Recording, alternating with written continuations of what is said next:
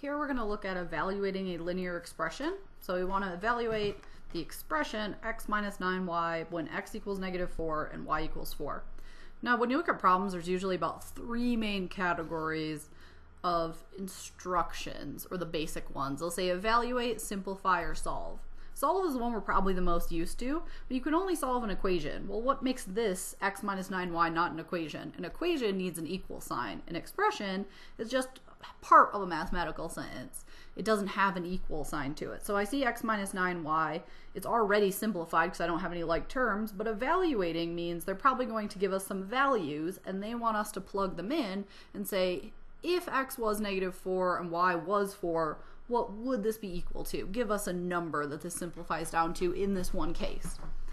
So the first thing that I do is write down the problem, but use parentheses where your variables used to be.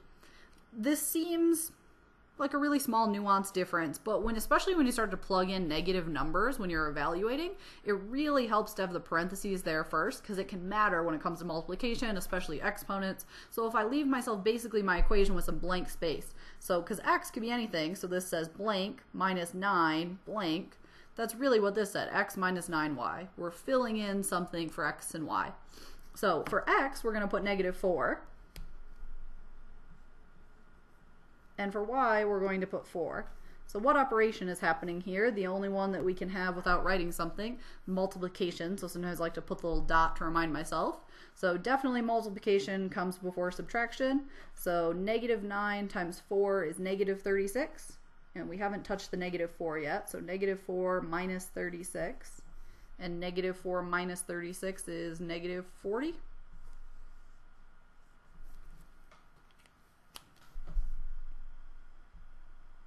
So let's try another one.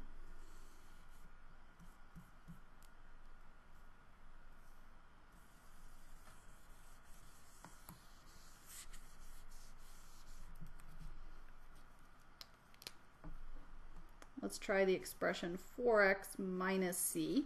Anything can be a variable, it doesn't have to always be x and y. When c equals 2,